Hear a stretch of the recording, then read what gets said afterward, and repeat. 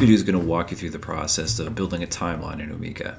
So the reason you might want to do that is to display sequentially over time a series of related items or events. So in my example here, different stages of the building of the Detroit-Windsor Tunnel. Of course, in your examples, it might be specific events that occurred or specific shows when they happened or when albums are released. There's lots of different ways you might tackle a timeline or reasons why you might tackle a timeline.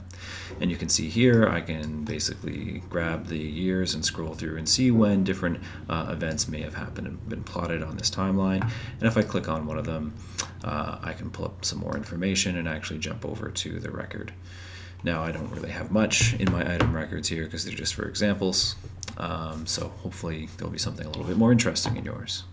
So in order to build this, essentially I use the Neatline time feature over here, not Neatline, just so you know. Make sure you're using Neatline time. So if I click on this, you can see there's my sample timeline. Now the way the timeline works is that it is pulling in information from your items. So what it wants to do is it plots items that have been given a specific date.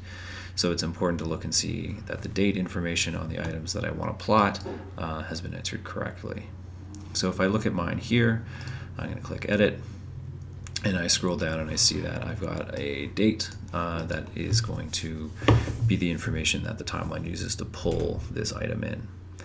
So this is how you have to format it: year, month, day, separated by dashes. And as long as you do that, your timeline will be able to pull in this item. So jumping back over here, the way that the timeline pulls in items is through the item query. Essentially what you're going to do is set some parameters for your timeline for where it's going to go looking for the items that it's trying to add.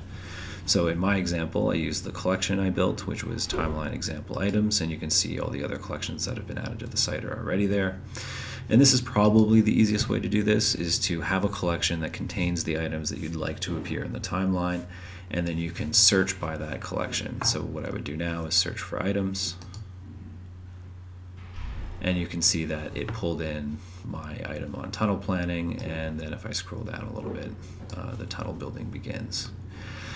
Of course, you'll probably have more items to add to your timeline, but this is just an example again. So you can see that there are other ways of sifting for information. So you can use other aspects of the metadata. So if there is something by a specific publisher that you want to just look at items that are related to that publisher, or if there's a common subject, there are other ways that you can sort or have your timeline search for items. So it doesn't have to be a collection, but that is one simple way of doing it. And you can mess around with that and see which works best for you.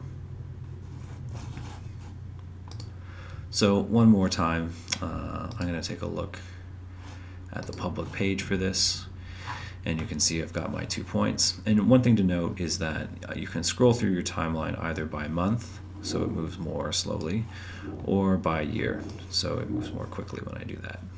So of course, the advantage of that is if you have a lot of information that's spread out over a long period of time, sifting by years is going to be helpful. If you have a relatively compressed period of time, then you can do it that way, by month. All right, that's about it. Thanks.